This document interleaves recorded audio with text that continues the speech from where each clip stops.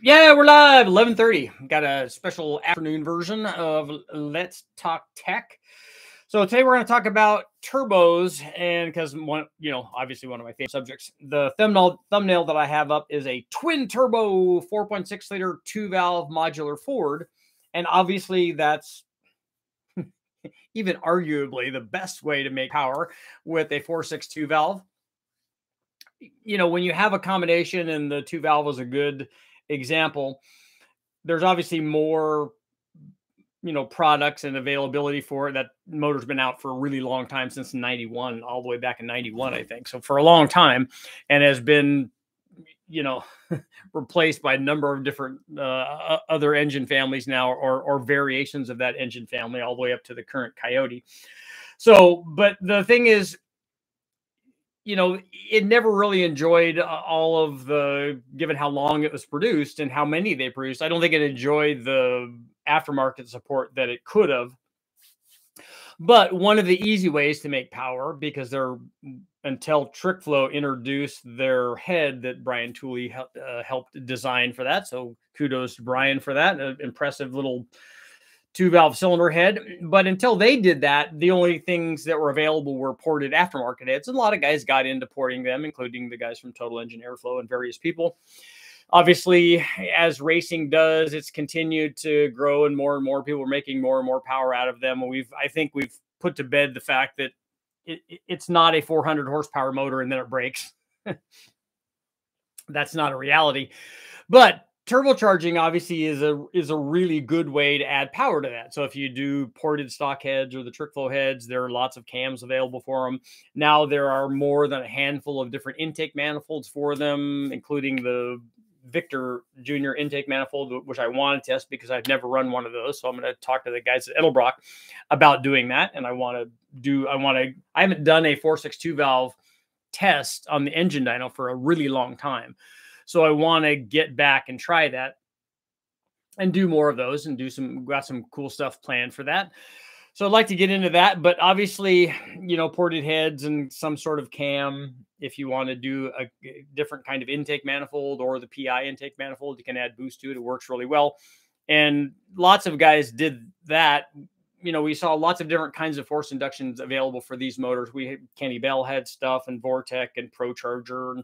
And then I don't know if TorqueStorm has one for a 4.62 valve or not. I'd have to take a look at those. But they would have been much later. There was the Ford Racing one that I showed pictures of all the time, with the cast manifold with the rotor pack that slid in it. And it was a non-intercooled version, but it was very popular. People like that. A couple of guys now have done different versions of ways to put on the later M112 from the 03 Cobra, those blowers and intercoolers on packaging and stuff. And so Magnuson, I think, probably did stuff for them. There were positive displacement blowers available for those. Whipple probably did, I'm sure, stuff for the 2-valve. So there were lots of different kinds of force induction. And that brings us to the discussion that I wanted to talk about today. And that's that we know that if you have an option to put boost on something, whether it's this 4.62 valve, I'm just using this really as an example, or other applications where there wasn't a lot of support, the 4.3 liter V6 kind of comes to mind as well. And we add a turbo to that.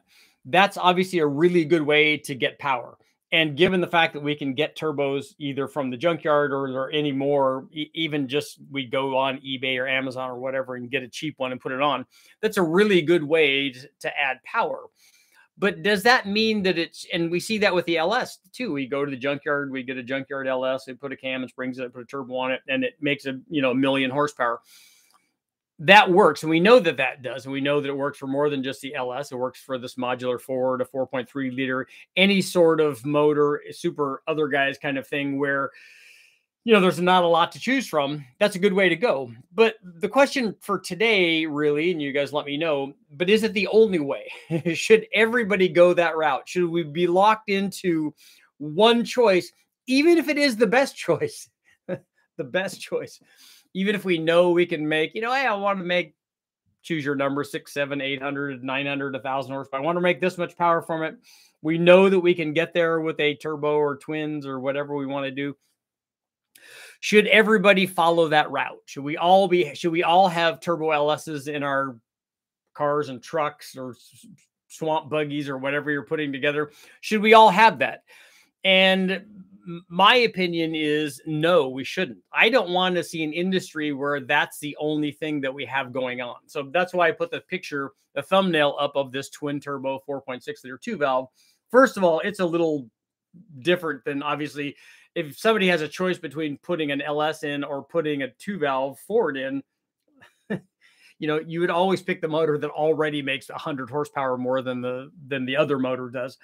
And so from a horsepower standpoint, you would do that route. There's obviously much more to consider than that. And this is why, because I get asked this all the time, hey, you're doing this and you're doing modifications to this particular engine family. Why would anybody do that? It's expensive. And why wouldn't you just swap in another motor? Well, there are a number of reasons. First of all, most people don't go whole hog and just go, I'm taking all of the stuff out of this, usually including the engine and transmission and harness and lots of motor mounts and all the things that go along with that, and swapping in a motor. I know that we want to LS swap the world, but the reality is that that's not a cheap way to go. It may ultimately end up being cheaper than doing lots of power on the existing motor, but not everybody has the huge money that it takes to do that and swap it all in all at one time.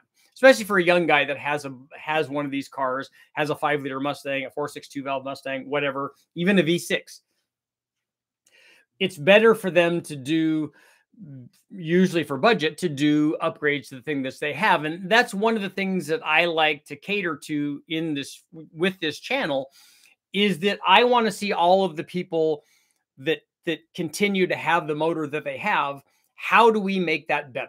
And so obviously turbocharging is definitely one way, and an easy way to get big power on anything. If you have a inline 6-cylinder 292 or 230 or 300 Ford, or a 4-cylinder, whatever it is, anything that you have, I want to demonstrate ways, and with the things that are available in the aftermarket, or maybe not available in the aftermarket. And that's another thing that we have to look at. Hey, if there's nothing there, you have one of the very few choices.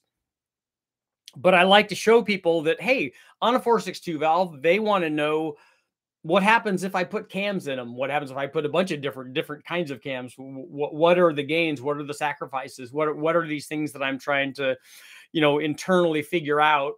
Should I go with this, or is the drivability going to be bad? Do I get enough power for whatever the cost is? And again, when I leave the people up to their own devices, ultimately you have to decide that. Yeah, look, Richard showed me I can get 40 or 50 horsepower from these cams. Okay, they cost $700 or $800. I don't tell people whether or not that's a good deal, because I don't know. You guys have to decide that internally. Should I port my heads? Well, again, that's a personal choice. You can get more power, and I can show you how much power you can get, and probably have, because that video is probably already up. But then ultimately, if you get 50 or 60 or even 100 horsepower, but you have to spend $1,000 or whatever the number is that a worthwhile deal? I can't decide that. I can only give you the option. Here's what it was. Sometimes here's what it costs, or you go look up what it costs to get that extra power. I just entice you with the power, and then you go look up, hey, that's $1,500, man. I can't afford that. Okay, well, then you don't go that route. You go a different route where something that's in the affordability range. Again, that's all part of it. Turbos, I think, and specifically like on this 4.6 2-valve, but on other applications too, turbos make it seem like it's so easy to get power. Hey, look, and the same thing with this little inexpensive blowers and stuff. Hey, look, all I had to do is spend this amount of money on a turbo or a blower. Okay, but what else did you have to get? You have to get an intercooler. You have to get tubing. Do you have to get fuel injectors? I'm surprised how often I get asked, hey, can I run this with stock fuel injectors? No. You want to add 200 or 300 horsepower, but you want to do it with the fuel injectors that are only designed to supply the fuel for your motor that only makes 200 horsepower? That's just not going to work out. And I'm surprised that people don't get that. I think that they think that that's just another thing that I don't want to change. I don't want to have that expense, and I understand that, but it does need more fuel. And if the injectors are are going to supply more fuel, then the fuel pump also has to be able to supply more fuel. So everything that you're changing requires everything else that you're going to also have to change. So you got to look at it as a total thing. That's why LS swaps are like, oh yeah, I just go to the wrecking yard and I get a engine and transmission, a harness. That's good. It's a good start. There's going to be other things. So and even for, we're talking about doing these modifications on all these different things. I think it's cool because I like to see these different things. That's why I even started and went down this path toward the other guy's route. Is I want to see other things. We know that you can, if you've got a Mustang or a Camaro or El Camino or Chevelle or a truck or whatever it is, and you want to make lots of power, you can do it cheaply, relatively cheaply, by putting a turbo LS in it, and it works, and you can go out and have lots of fun. That's fantastic. But like I said, I don't want to see everybody in the world doing that. I want to see guys doing it with a Buick. I want to see guys doing it with an inline 6-cylinder Ford 300. I want to see guys like the this is a whole nother level of crazy, which is cool. I want to see the guys build their own 4-valve V10 modular Ford. That's way out there. And it's terrible from a cost and time consumption standpoint, I'm certain. But that doesn't make it any less cool. So there's a reason to do that stuff just to see if we can. And I don't mean me because I had anything to do with that. I just mean we as people, as a performance enthusiast, can we do that? Can we make that work? Can we put the M90 supercharger on a 4.8? And even though it would make a lot more power with almost any $200 or $300 turbo, it would be better. But that's not why we do a lot of this stuff. And I like the fact that, and not just me, but because the industry is way bigger than that. I like seeing all of this weird stuff. I like seeing Rob's 4-rotor, 4-wheel drive, crazy, rotary powered beasts. I like seeing that stuff. I like when guys go out on a limb and try strange stuff that, maybe a lot of us can't afford or don't even have the skill level to do some of this stuff. So I like seeing that. I like seeing Nelson build these crazy 1,000, 1,500, 2,000, 2,500 horsepower motors, because that's just cool. That elevates the whole industry. Being able to do that, then that stuff trickles down to, hey, if they can do that with that, why can't we employ some of that on our junkyard builds and run pump gas on these things at 1,000 horsepower? We learn from all of those guys. I like seeing Nick over at Nick's Garage doing the old school stuff, doing multiple carb, 346 pack motors or the Cross Ram 413s or 440s or any of those things. I old school Hemis and even older school stuff, nail heads and those kinds of things. I like guys that are doing that. I loved seeing when I was out at Bonneville, what would eventually become the Speed Demon was a flat fire, because they ran it with a flathead, a boosted flathead, which, as you know, is not the best way to go. An LS swapped motor would have made it go a lot faster. But it's cool that they did that. It's cool that they said, hey, look, this is the way that we're going. And then now, okay, let's let the world throw all these hurdles at us, and we're just going to overcome each one of these obstacles, and we're going to make power despite the fact that this thing was not designed to do this. We're going to make this happen. And I like guys doing that. I mean, the little Sprint, I loved doing modifications on the Sprint turbo motor and taking that out and setting land speed records with it. It's a 1-liter motor that made 70 horsepower at the flywheel with boost. So it's not a terribly powerful combination. But when you double it, you've doubled it. When you triple it, you've tripled it. And that's just, that's kind of cool stuff. And that's like the hot rodding spirit. And it's not always just about, hey, let's add boost to the least expensive thing. There is that, and we love that, and we embrace that and do that more often than not. But the other stuff too has to be done.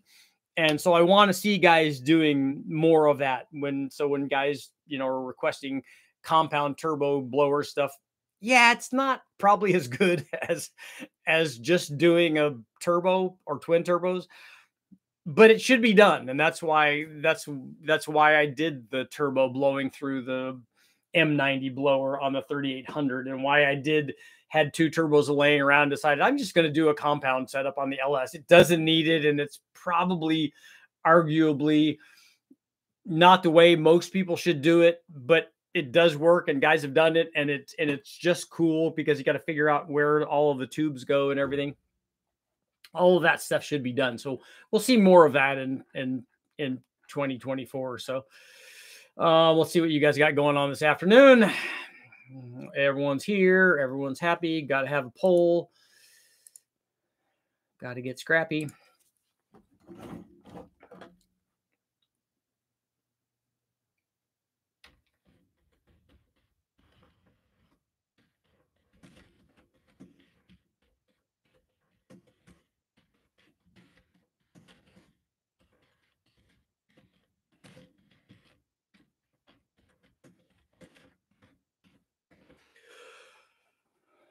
Okay, well, turbos continue to dominate the performance landscape in 2024.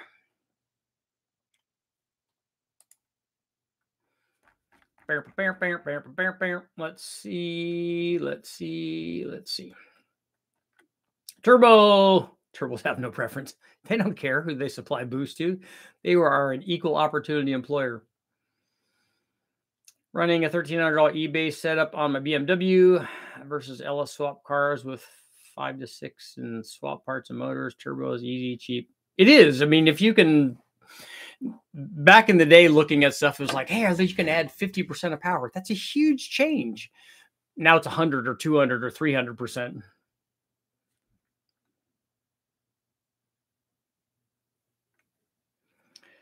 $363 cubic inch small block Ford recommended leash boost controller. Does anybody have a recommendation for a leash boost controller? And does it really matter if it's port match? The motor doesn't matter if it's the heads on the intake manifold. The port matching is not a critical element. Positive displacement turbo might be difficult. Yeah. GT500 for the win. Super Victor. I'm running a Super Victor intake. CSU 750. M90 4.6. Yep, agreed. Turbos are just better. 76, 75 precision.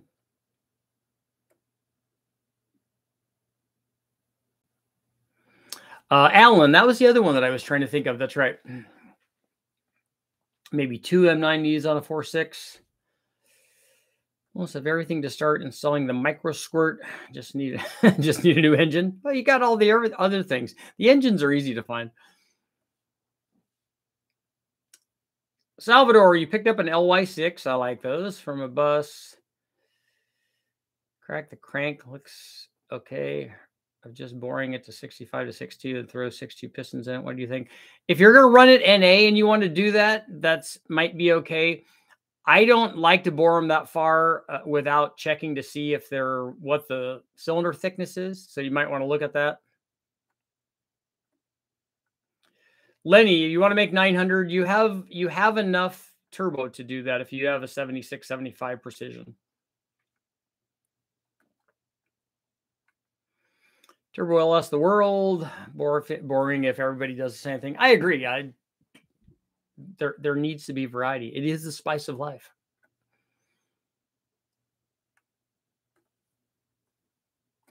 Attempted to gap the rings yourself. Got motor started and smoking blue smoke. The gap too big. How big did you make the gap?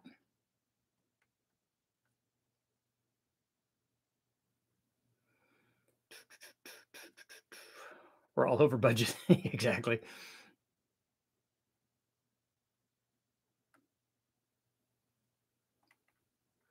Turbo Sentra, I'm sorry to hear. I'm happy to hear that it's better now, if assuming that's what you're talking about.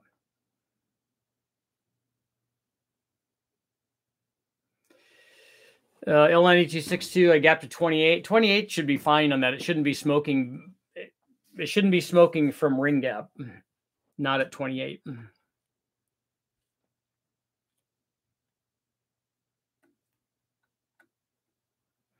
It's happy to have a 400 junkyard motor. Now I've done bagged my truck and bought a supercharger. Nice. A duper charger. Brian, man, what's going on? Video idea, please. Ultimate daily daddy driver LS48. It's got to last forever and 700 horsepower.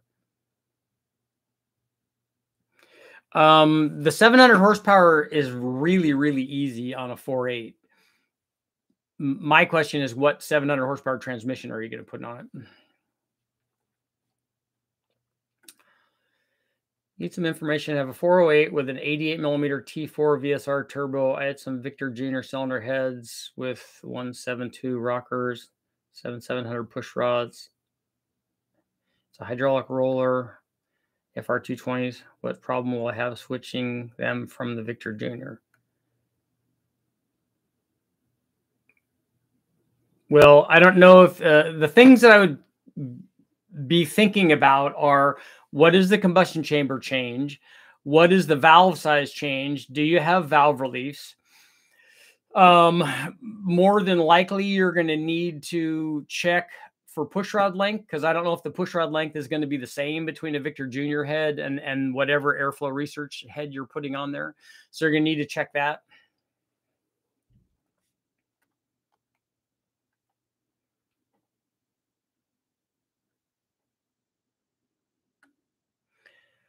My phone, when a FedEx came full of boxes for me yesterday, she overheard me talking about how much I have in my motor. Yeah, you got to say, oh no, I only got about $30.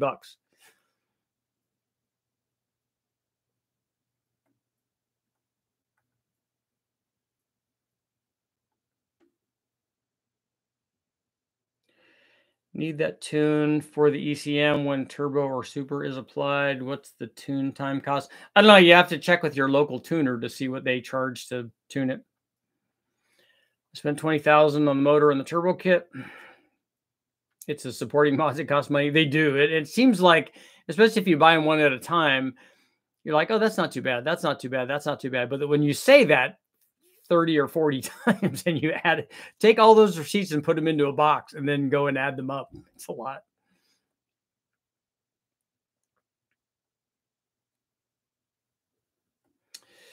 I've got a Gen 6 big block in my truck and I'm looking for more towing power. Would I be better off putting a turbo on the stock engine or build an NA motor? I think on the big block, I would just go up in displacement. A turbo might be less money, but you got to make sure that the tune is spot on. If it's fuel injected, that's a little bit easier, I think, for towing in terms of tuning than trying to do it carbureted.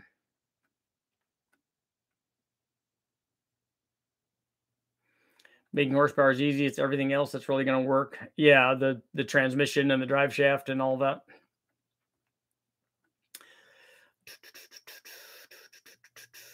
It does cost. Speed cost. Scott, you got your cylinder heads?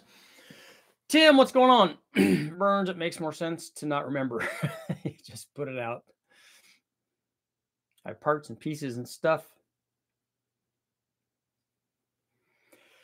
Also, don't forget that young people usually have kids. Yeah, married people tend to have kids.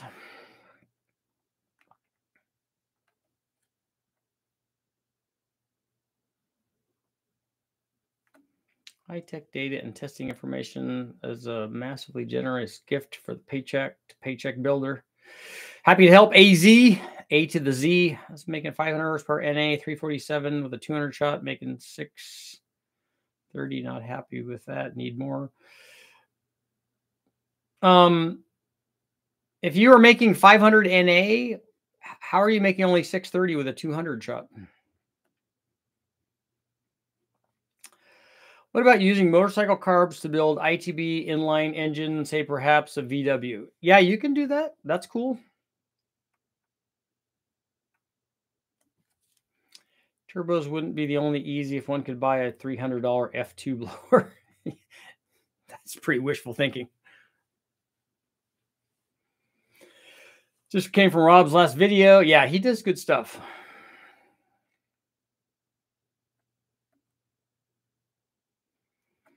especially since I know I could have chose a different platform, would have cost half as much. Yeah.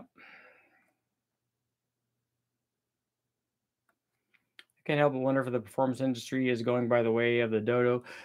Right now, it's not.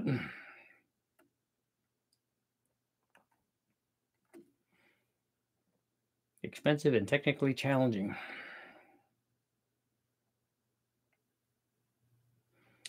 I love the old tech married to EFI new tech.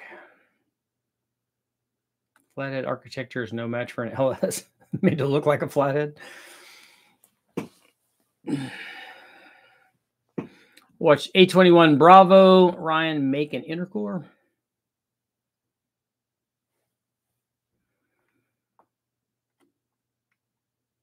Blazer builds.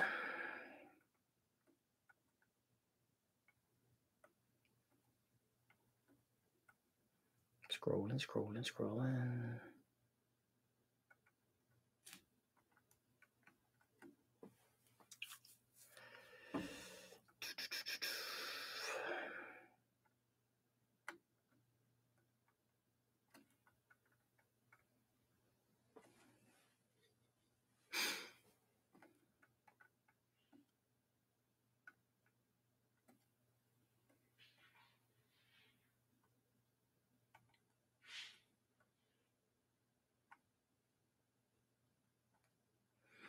A lot of car guys I know scoff at any LS swap, and Coyote swaps are viewed the same. Turbos have kicked butt in motorsports for over half a century. Eaton M90 on a 5.7 TBI for no more than 5,000 RPM. Yeah, a stock 5.7 TBI motor doesn't make very much power. So an M90 would certainly support that. Somebody made a Buddy Ingersoll reference. Earth-shattering, game-changing, yeah. You're planning on doing anything with a Duratec inline 4-cylinder? I don't think I have. I did a lot of stuff with the Z-Tech motor, the pre-Duratec one.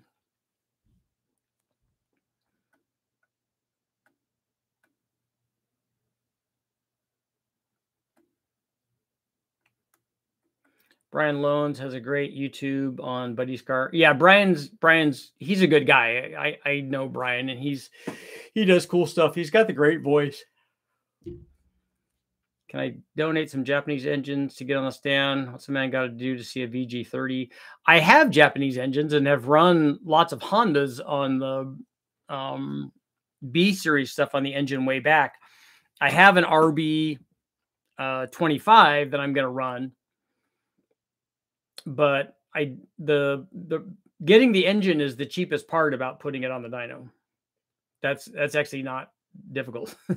Making it work with the right bell housing and adapter and harness and all that is way more expensive.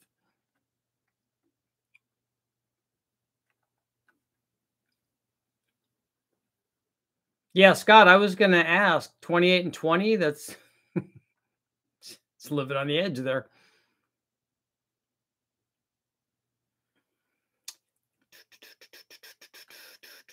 AR22, Plink all day for $1. That's good. Making nitrous good again, or great again. Yeah. Supercharger has an air conditioning sticker on the back of it.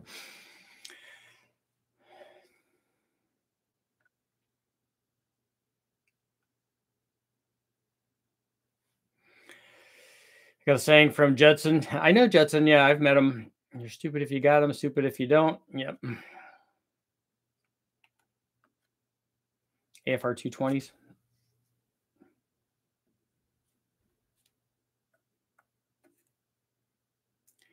Tell me where you can get a different power adder off the shelf that will make $700 for 700 horsepower for $145. I think you probably missed the point about the earlier discussion. Nobody's denying that a cheap turbo can make a lot of power. We all agree with that. That's not the point. The point is that's not the only reason that people do stuff, because it's cheap.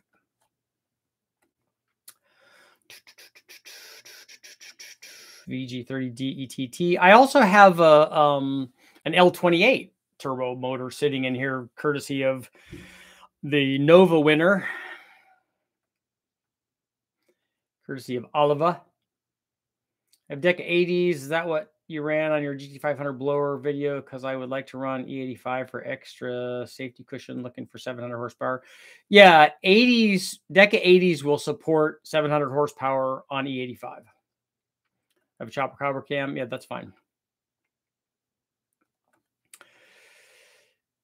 Hi from Oz, guys. Any updates on the L67 Turbo Big Bang? That's coming. The block is still at the machine shop. In fact, I got to call him when I get off the thing today.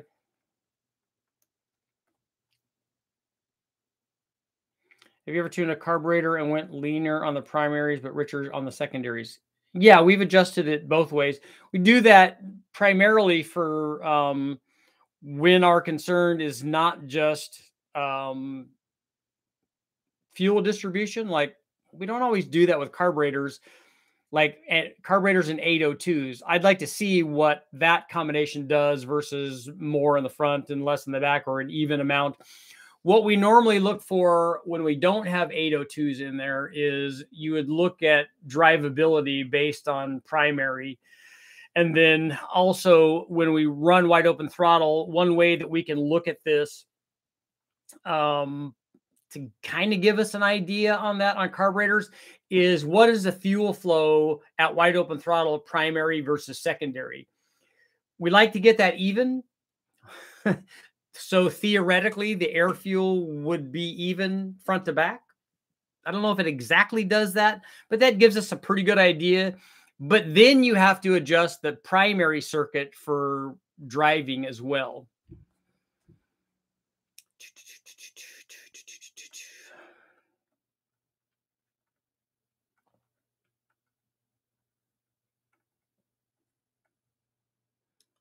Turbos for the win.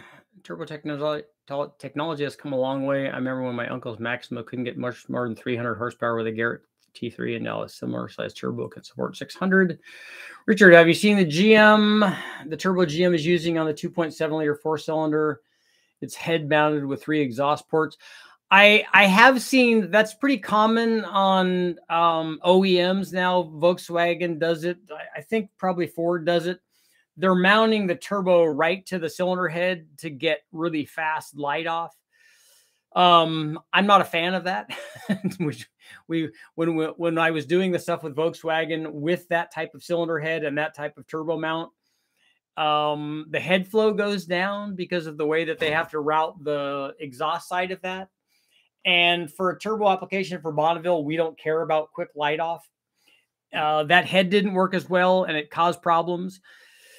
And the way to cure that is to put a better head on it that has 4 exhaust ports and a regular turbo flange. But it is fairly common on OEMs. Do you guys think a GT45 will be topped out too quickly on a 6.2 for daily? The 6.2 and the daily are not a problem. It depends on how much power you want to make. If you run a GT45 at 400 wheel horsepower or 500 wheel horsepower on a 6.2, it'll be fine. If you're trying to make more than 700, it's going to be a problem. Richard, when you're shopping for cams for the 3800, have you checked on any other cams? Do you mean from other manufacturers? I would like there to be different cams than are currently available or that I was able to find, which is why I had a custom one done.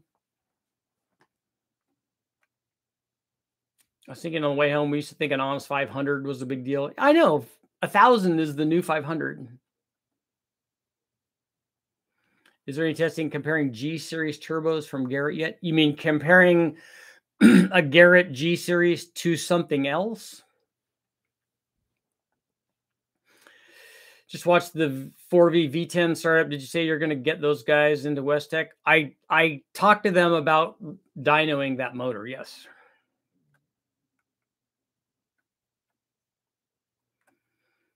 Did your Z-Tech make decent power? Yeah, you can make power with any kind of decent 4-valve. And on the Z-Tech motor, we ultimately put a ported head and cams, different intake, and a turbo on it. And it made 5+ at the tire, I think. Can't wait to see the RB. I know, me too.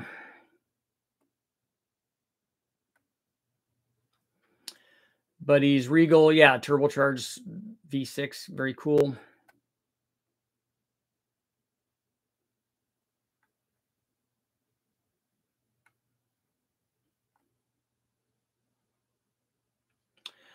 I saw your Z-Tech builds, and the 2.5 Duratec from Ford Fusion is getting swapped into a lot of things. They're holding 400 wheel with stock internals, not much in the age of LS, but in 2,600 pound ZX3. Yeah, a turbocharged 2.5 liter would be good. It would be better. It'd be much better than a turbocharged 2 liter. And I think the Duratec is probably a better motor than the Z-Tech is.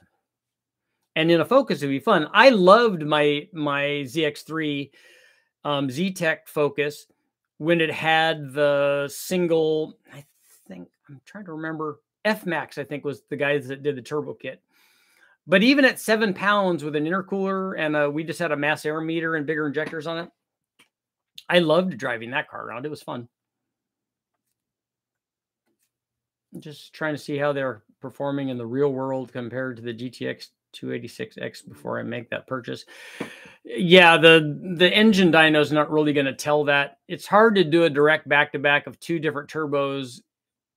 We had talked about this before, about how do you compare one turbo versus the other when there are so many variables within the turbo that can be changed.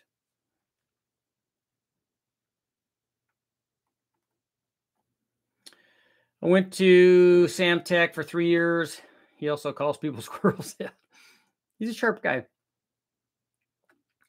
James, poll question is, will turbos continue to dominate the performance landscape in 2024? Have you done an Eaton M90? I'm scrolling back here.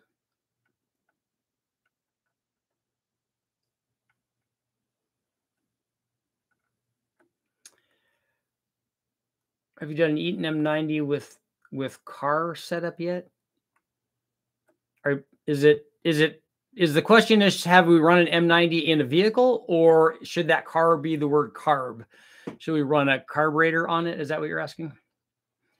Richard, what's going to take to get a Fiji 30 DETT Big Bang video? I don't know. Since we're starting with nothing, everything, I guess. What are you doing for 300,000 subscribers? I need to do a giveaway, right? I have pictures of an Eaton M90 on flatheads with a carb on my Instagram. Yeah, I do want to run a carb on one. I just going to make a flange and mount a carburetor. Maybe I can do that on one of the LS motors when we run it.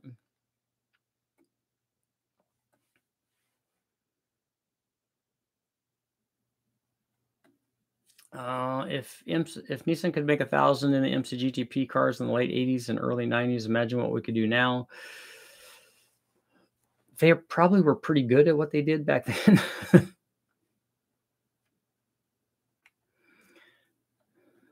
I think Richard was doing an M90 1985 Chevy Chevette for 3,000. Oh, to give away an M90 Chevette. Current stock engine sheet car record is 800 and current stock engine street car record is 850 wheel horsepower for a G. I don't know what you mean. What do you mean by stock engine street car record? It's getting in 30 minutes late. Oh, you're on time. You're good.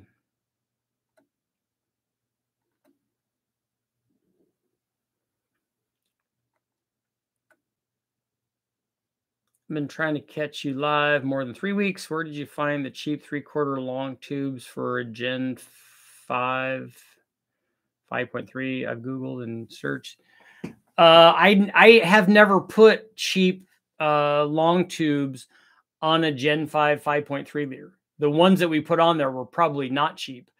They were American Racing or somebody like that. Somebody's headers that I ran on that.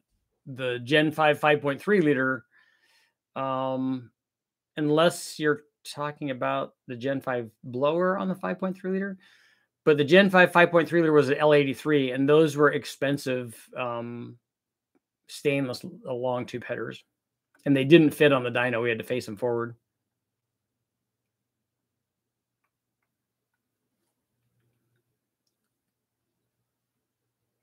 Richard, turbos are no way. They are the easy way out.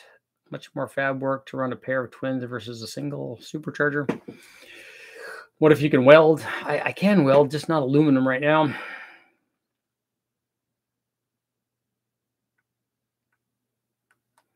What's the cheapest way to...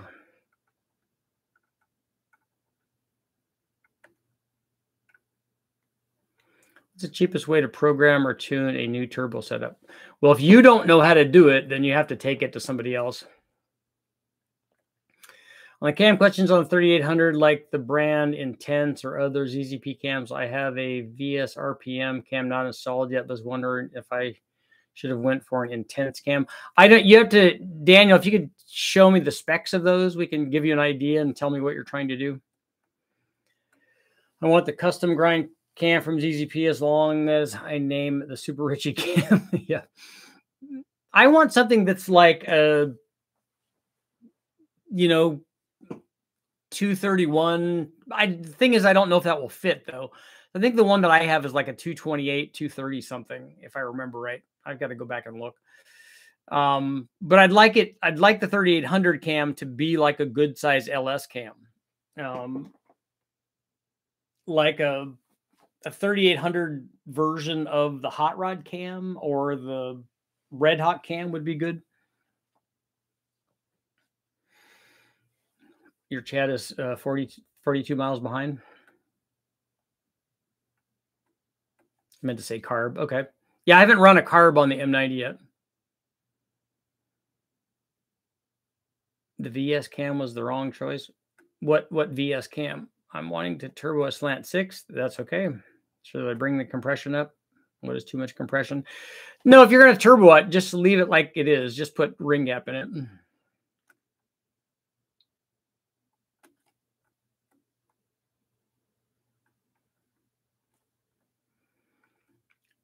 Bring it up to 9 or 9.5 to 1, then boost it. Your tuning window will be huge. It'll run better than non-boosted. Dulcich has had problems with the slant 6 and head gaskets. I don't know if that's indicative of a slant 6 problem or if that was a tuning problem. I haven't ever turbocharged a go-kart or a mini bike.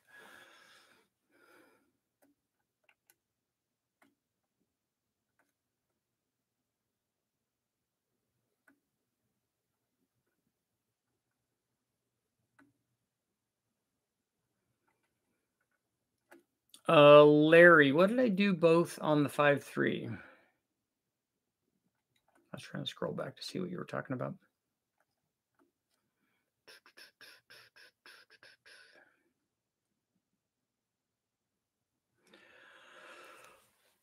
What would you do to a Chevette to spice it up? Maybe a windshield visor, snorkel, scoop, fender flares, chop top, all of the above. The Chevette would be cool, but you do got to lower it, right? You could do the full IMSA package on it.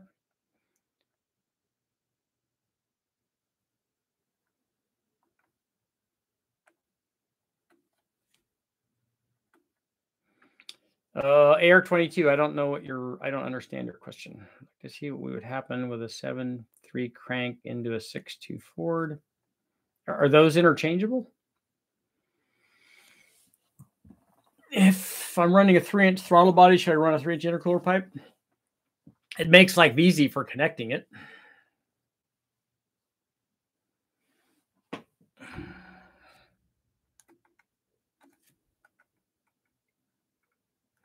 Is it possible to get LS-like cam specs with that small of a diameter cam and a 3800? I don't know. We had to step up to 1.9 rockers on the cam that I had done. I'd love an M90 Chevette. I think it would be fun to drive.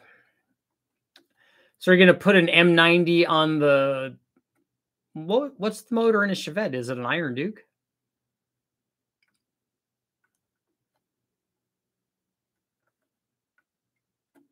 Is it possible to turbocharge an N52 BMW engine? I thought that that's done all the time.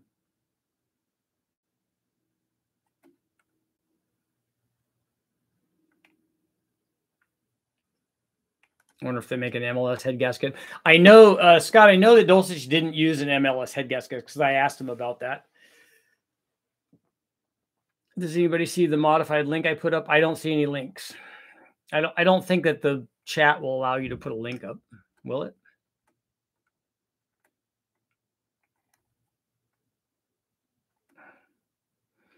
Turbo mini bike, that would be fun.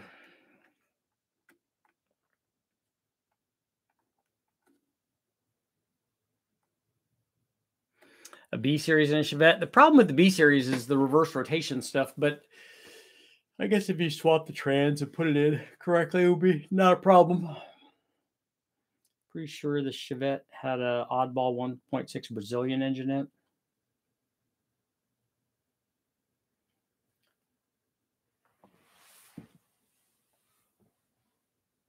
Engine produced 53 to 60 horsepower.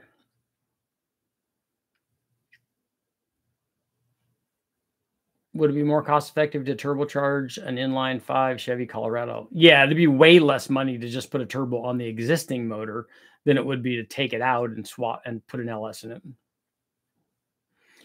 Have you ever thought about replicating the Blueprint 4-cylinder? Yeah, I had conversations about that. I'm not sure what motor that is. I think it's a industrial generator motor. But if I can get a hold of that block, I would do it.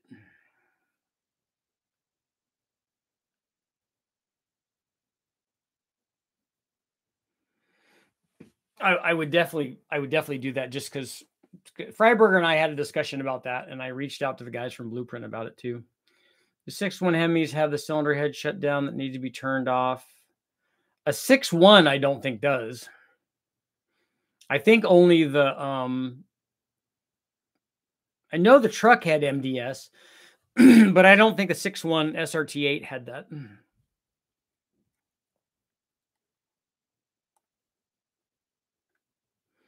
Are you going to do any testing on the comp cams, HV cams? Or the what are those for?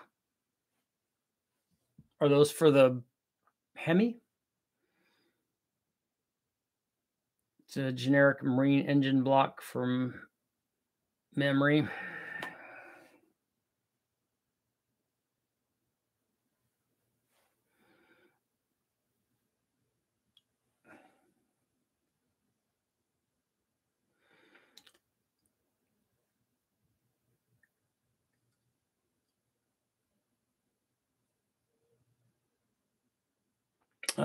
Back during the Cuban blockade, every car had to stay running. There weren't new cars coming. Oh, so they were just fixing up only the cars that they had. They have a lot of cool cars over there. I remember seeing videos on guys doing walk-arounds in Cuba and talking to the car culture. It was pretty cool. Now it's only car guys repairing and maintaining. That's cool. We're not going to have that here. I don't think we have to worry about a blockade like that.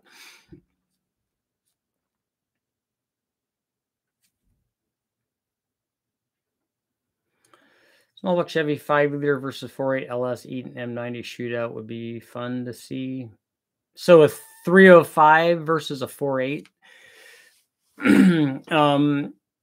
I can tell you, if they're stock, the 4.8 makes 250, 330, 70 or 80 horsepower more in stock trim.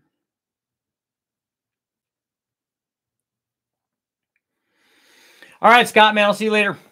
Cadillac Power. And thank you very much. No, I don't want to do that. What are you doing here? AR-22. I did like shooting my 22. I have a Remington, the 18-shot barrel-fed deal with the slide-in tube that you twist. It has the spring-loaded push rod on it. Man, we wore those things out when I was young.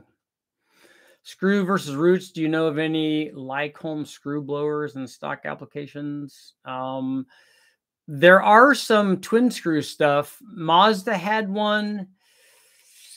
Maybe Audi did. Lysome ones. Not stock, just optimized. Okay. Would you buy a Lexus S300 with a 2JZ or the Lexus SE400 to turbocharge? I would like to run either one of those motors on the engine dyno. I'd like to run a 1UZ or a variant of that on the V8 stuff, and then a 1JZ, I guess, for a from a like an IS300 or something.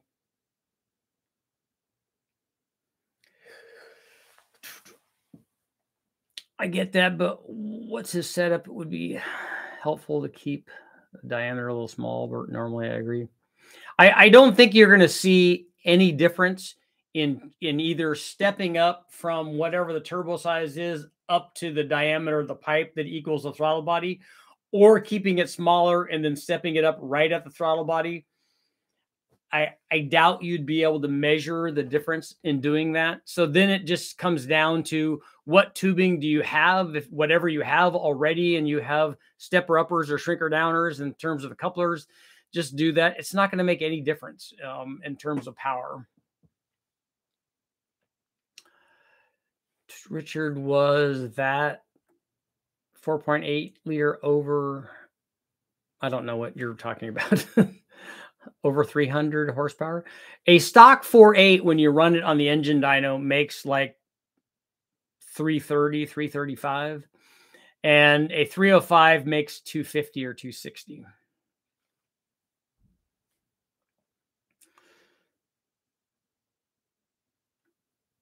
VS cam, 90-pound springs, 206, 216. Daniel, is that for the 3800 that you're talking about? That's a lot smaller camshaft than I would want to run on an all-out supercharged V6 or turbocharged V6.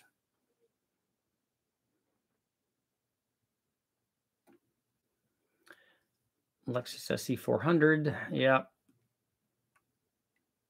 Peace. The comp cams, HV cams are listed for 5.3 LS trucks and claim they're pretty good power, but I really like to see. I don't know what the HV cam is. I'd have to look at that and see. But, you know, I feel like I've tested lots of truck cams. I can kind of tell you what it's going to do. Can you do a 3.9 4-liter Land Rover M90 junkyard dyno run? Again, the hooking a new motor up to the engine dyno is expensive and difficult. Intense cams, 209, 204. Yeah, that's not a good cam combination that I would want to run in anything. Not in a 3800. I mean, if you're driving around and it's a stock one or whatever, then, or a stockish one, that's probably okay. I don't like reverse pattern camshafts like that.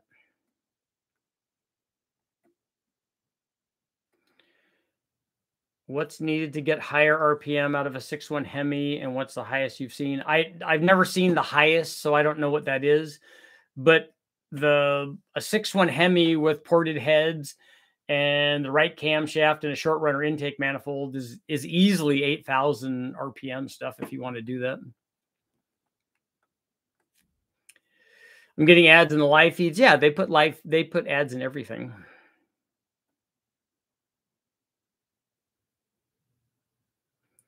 The 4.8 making 50 horsepower more than a 305. It's more than 50 more.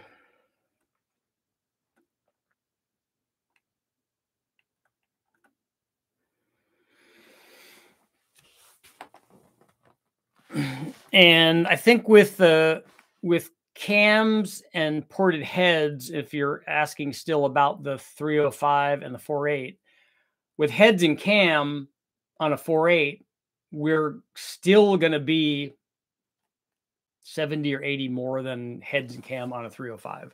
Heads and cam and intake on a 305 was around 370 or so, 380. And you're going to be between 450 and 480 for a 4.8. So, Richard, do you have a seat and guide machine? I don't know. The guys at AccuFab have one. And Slowpoke, please don't ask me to do a a valve job test. I'm not going to take the heads off for that.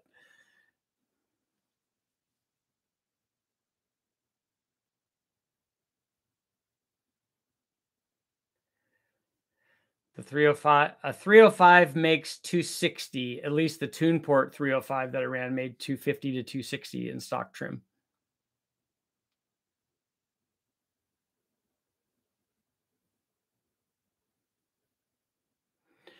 Chevette engine, were Isuzu.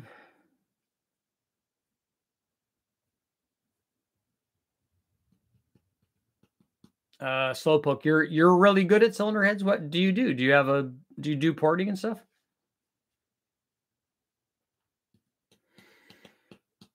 I tried sending the 3800 heads out to have them ported, and then I ended up never getting them back. Never got them back.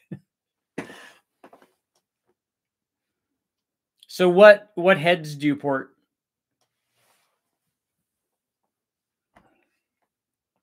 And then were you asking me if I have a seat and guide machine because you don't have one?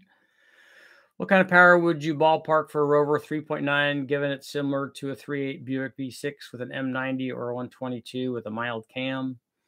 I don't know. What are they rated at? I mean, don't they already have Rover 4 liters that have blowers on them? A lot of LS heads. Okay.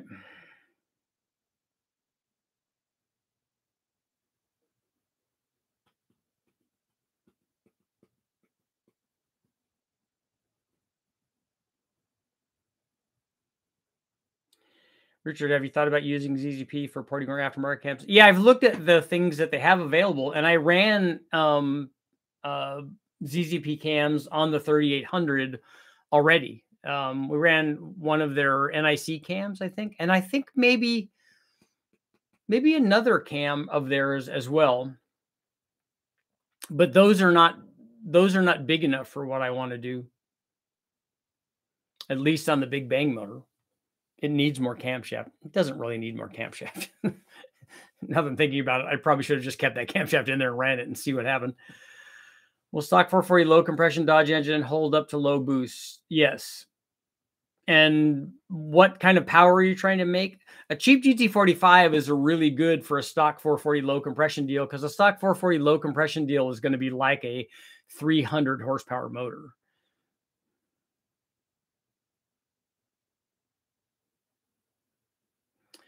On a dry sump setup, you can have the pan much shallower because you have suction pulling the oil out. I ran the NIC cam on the 3800 because I'm doing a comparison between the 3800 and the 4.3 liter. So this one was with a ZZP cam, and it was a 230, 220, 230, 507, 112 was one of the cams that I ran.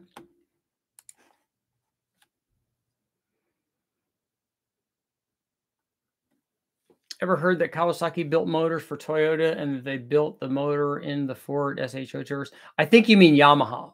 It's not Kawasaki.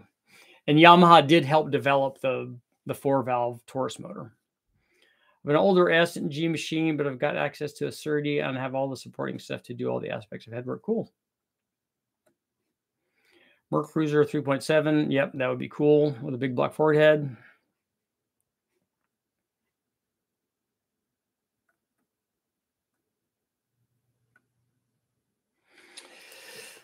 First cam I put in a 305 pickup was too much. So you had Jones grind one that works as much horsepower, but more low end and mid range. Cool. The right cam makes a difference.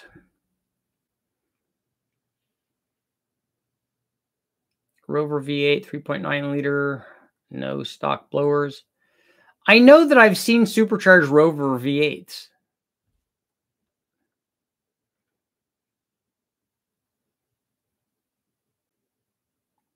I had a shop when I built cars for the last 15 years, but I had a bike wreck and had to let it go. Uh-oh. Sorry to hear that. So now I'm going to do heads and engines. Cool.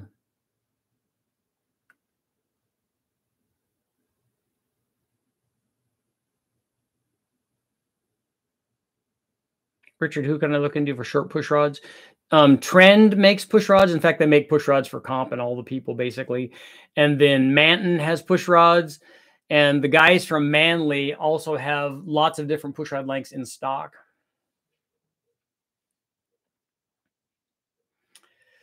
Getaway. Yeah, the 4200 is really tall from the bottom of the pan to the top of the intake manifold. 4.8 Rovers had the SC on the HSEs. Okay. So it wasn't a 4-liter, it was a 4.8. It was a big boy. Supercharged Rover V8 BMW engine from later, not based on the Buick V8. Turbos are so cheap. Richard, one more time, trying to write this down. Okay, Trend is the name of the pushrod company. Manton is a pushrod company. And the guys at Manly also have lots of pushrod lengths in stock. So if you tell them what they want, and you can go online and Summit probably has a bunch of different length push rods in stock ready to send out.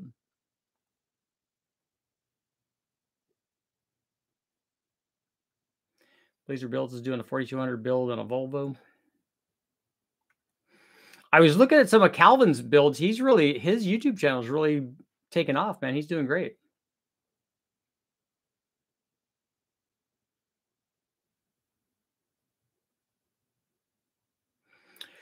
I did see one Rover engine with the blower and twin intercoolers on it in the wrecking yard. I didn't grab the blower or anything, but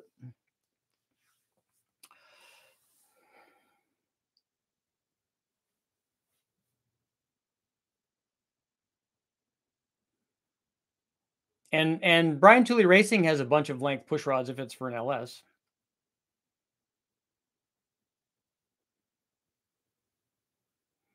If you built a small block or LS motor and put it in a vehicle and it was crazy fast to the point where you said that's too much engine for that car?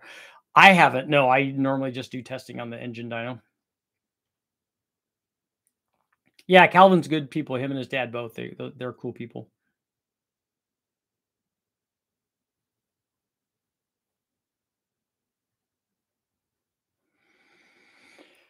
BS show. If it's rated at 190, I'm just taking a guess. You should be able to add 50% of power with a blower on it. So, 270 or something. Yeah, 275. You're right on. It's for a 5.7 Hemi. Again, all of those same people have push rods because you're just looking for a 5/16 push rod of a given length. So whatever that length is, just do a search for that.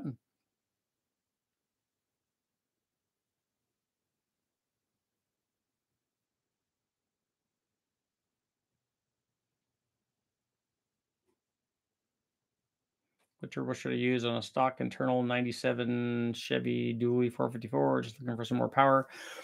A GT45 will work because that's a 300, and the way that we run it on the engine dyno, that's a 350 horsepower NA motor. So you're fine with that small turbo. Back pressure gets high if you really try to max it out, but you won't be doing that. So you run 7 pounds on that. It'll work good. It'll be very, very responsive. Who should I talk to or watch for nitrous advice on tuning? Well, tell me what you're trying to get done. There's a lot of good guys here. I've run lots of nitrous on the dyno.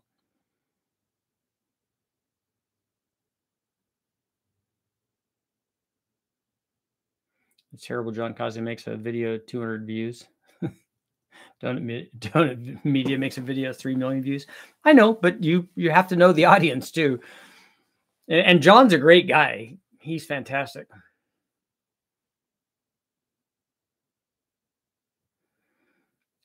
I've made estimated crank 415 horsepower on a 3.9 Rover using nitrous. Okay.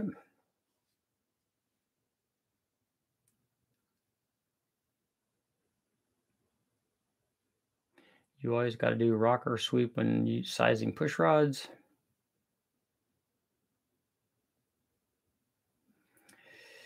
I have lengths are really odd, 659 and 7818. Well, if you're going to the 4th decimal place on push rods, you're you're wasting your time. Just round up.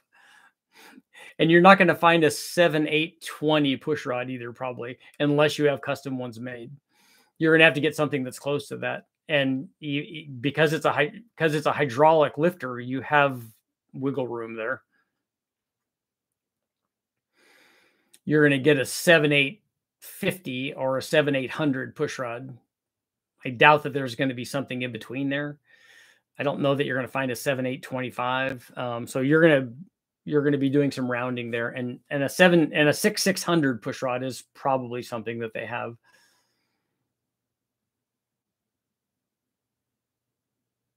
After testing the BTR truck Norris cam and BTR hot rod cam, do you prefer the hot rod cam over the BTR truck Norris cam? I don't prefer universally. I don't prefer either one of those. The data that I'm providing is for you to decide whether or not you prefer the power curve that one gives you over the power curve that the other one gives you. And I would choose those two different cams for wildly different applications. I would just different applications. I would pick the cam if I wanted to make more power, which the hot rod cam is going to do. I would pick that for something that I was doing more race oriented or something that I wanted to make more power on. I'd pick the truck Norris cam for something that I was more concerned about low speed power on.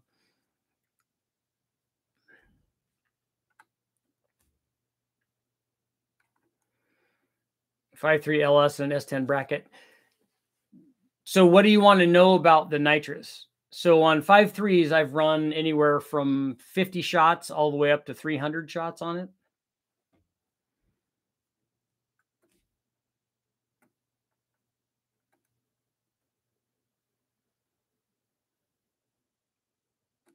You're mad. You're running twin GT45s and you're not looking even for 1,000 horsepower. I think you have the wrong turbos on there. First of all, I think you should put GT45 or 35s, unless those are the turbos that you have. It's just going to be soft. And I don't do ignition timing based on boost. And are you doing this on pump gas or are you doing it on E85?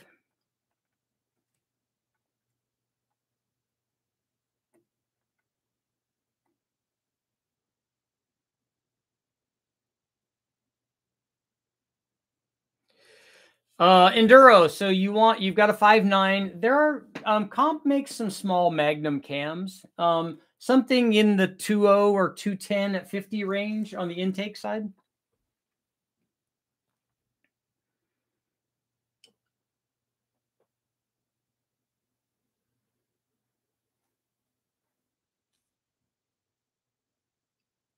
Mad Merc highly recommended calibrated success boot camp. I don't know what that is.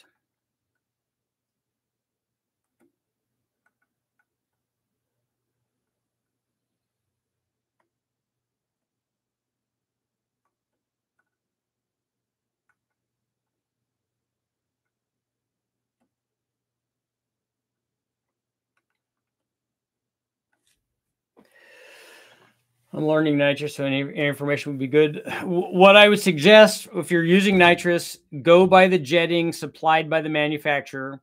Start off with something small, like a 75 or 100 shot, and then work your way up after you've done that. The more nitrous you run, you'll be much better off putting better fuel in it. So not just pump gas. You can get away with pump gas and running nitrous, but if you're going to try to go and run a 200 shot or a 250 or 300 shot, you should put good gas in if you're going to the track to do that. And then take away 4 degrees of timing for every 100 horsepower that you add with nitrous.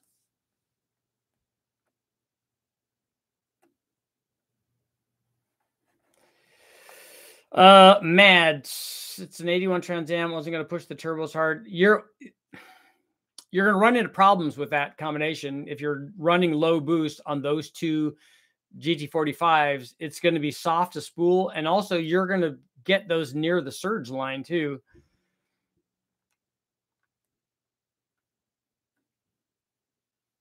Are you familiar with the Mercury 3.7 liter? Yeah, the one that used the big block Chevy head. Yeah, we've talked about that a few times on here.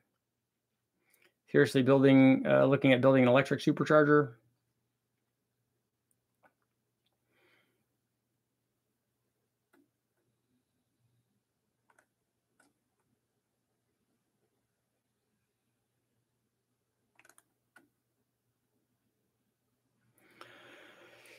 What's a surge line? Have you ever taken a look at a compressor map? If you're looking at the compressor map on the left-hand side, you'll see a surge line where the turbo doesn't like the combination of high boost and low flow that you're trying to do, or there are other combinations.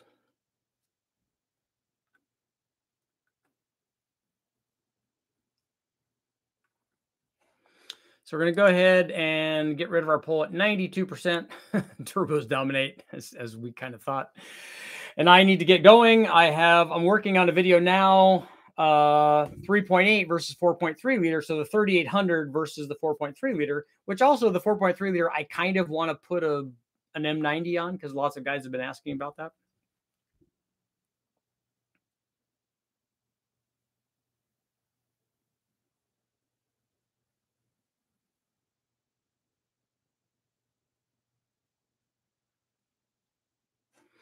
And on that note, it's time to go. I'll see you guys tonight.